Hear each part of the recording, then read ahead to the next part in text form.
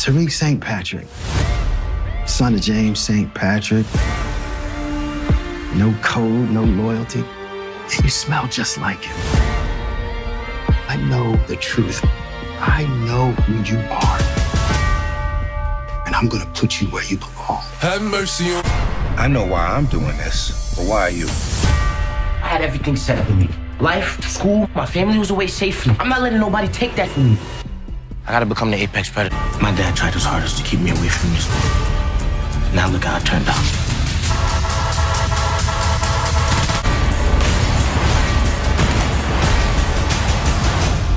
I gotta use all the good parts of him, the bad parts of him. They gotta get what's coming to them. I'm not gonna rest until that happens. Have mercy on me. What's up, big ass niggas? This your boy J Miles, and I am back with another video. And you know what to do. If you're new, go ahead and hit that subscribe button, leave a like, comment, let me know what you're thinking. But most importantly, make sure you share it with your ugly ass friends. On today's video, we'll be covering Power Book 2 Ghost, and this one is titled Tariq Learns from Ghost's Mistakes and Takes Out Brayden in the season finale. Now, I know that title right there has got to be getting a lot of you little ugly people, ugly ass niggas, fingers ready, because you ready to comment and say, this shit ain't gonna happen. All right, ugly ass nigga, I get it. To be quite frankly with you and to be honest, I don't believe it's gonna happen either, but it's just a fan theory of me, you know, putting something out there that I think would make a great storyline if it would have happened. So, without further ado, let's go ahead and get into this video. So, what made me come up with this particular theory is basically, you know, reading the descriptions for the season and the character description for Tariq St. Patrick. So, I'm gonna go ahead and just read it out real quick as you see it on the screen, and then I'll go ahead and, you know, get a little deeper into my prediction. So, the aftermath of season 3's treacherous finale finds Tariq St. Patrick outmatched and outgunned after finding himself bested by those he placed trust in, his and his family's lives threatened. Season 4's Tariq is determined to never allow that to happen again. His plan is to crush everyone who went against him, because the best way to stay safe in the game is to run the game. It's not enough to kill his enemies. He's going to make them wish he had, granting them a fate worse than death. Where we've seen Tariq dream of being free from the game last season, we now see Tariq determined to set at the top of the pyramid, because the only way to stay on top is to cripple anyone else's chances of climbing up from the bottom. Now, for me, reading that character description, basically, it sounds like to me, basically the part that they were talking about, you know, giving him a fate worse than death.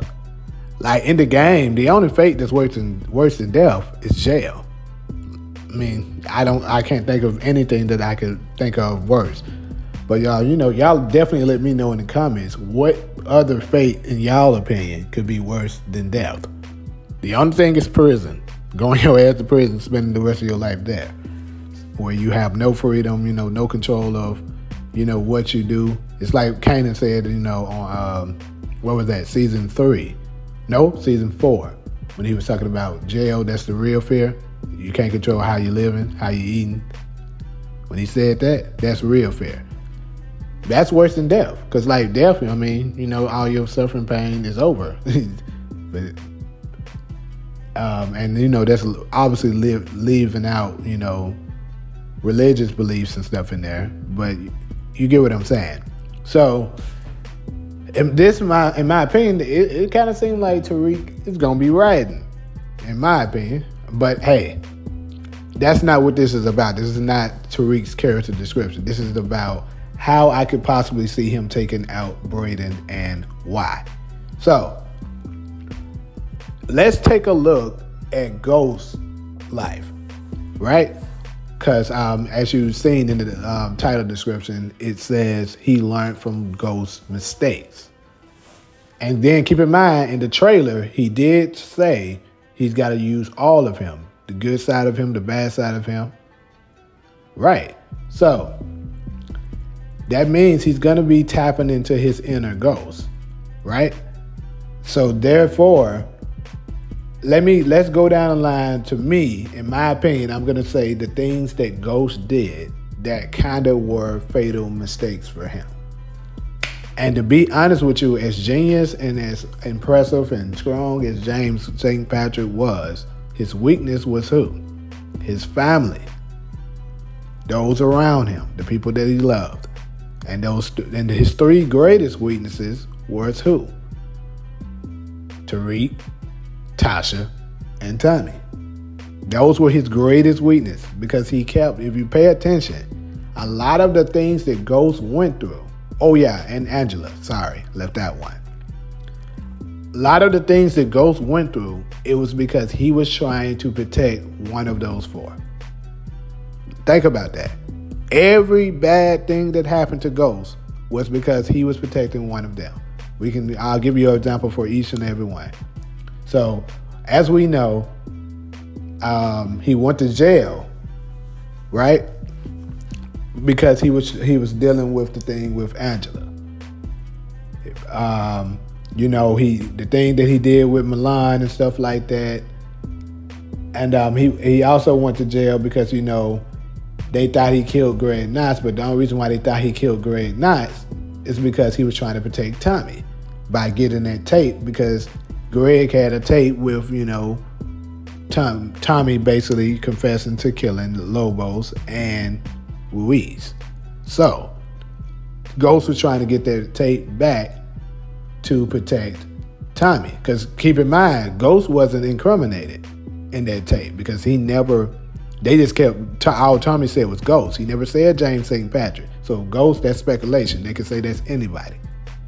So he was still in the clear. He could have just let that ride and they just went and got Tommy. But nope, his love for Tommy, he had to go get that tape.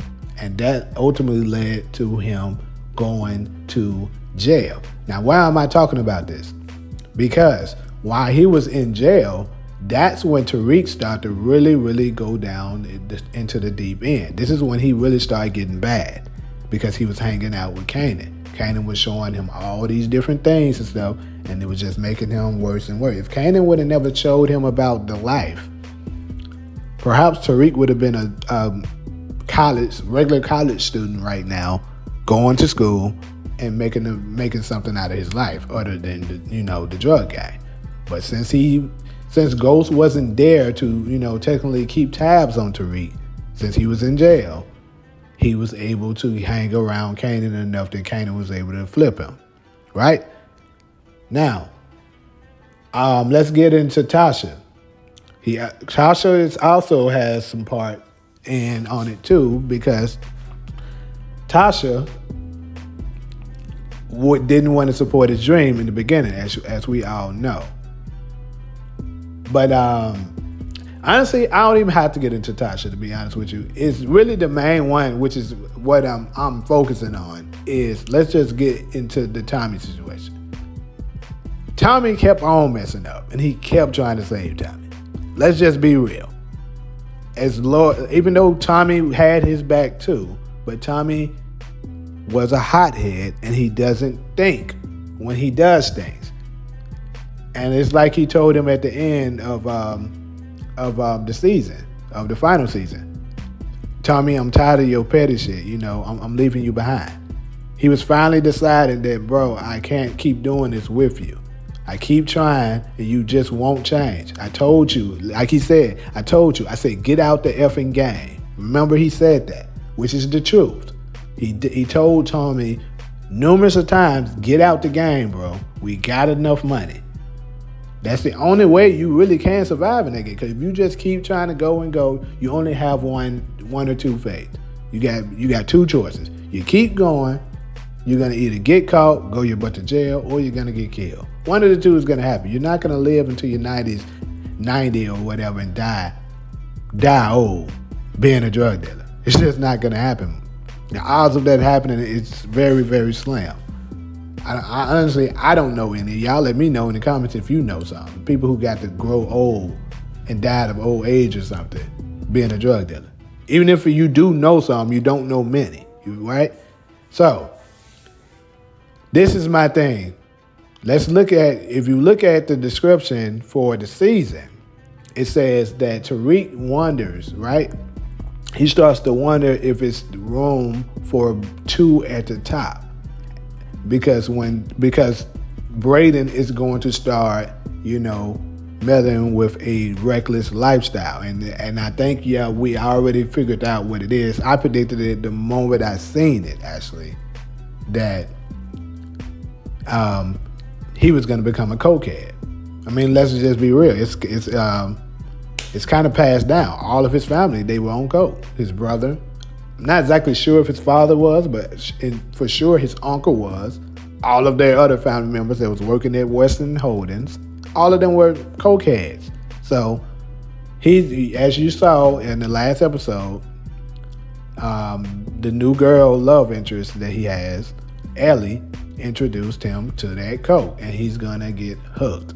And once he does, he'll start doing reckless things, probably doing unnecessary and crazy killings that he don't have to do, doing stupid licks, probably just doing stuff that he just don't need to be doing. And Tariq's probably going to be battling with him, trying to tell him, dude, we shouldn't be doing it. And I think, he's going to start pressing Tariq, similar to how Tommy used to do Ghost, right?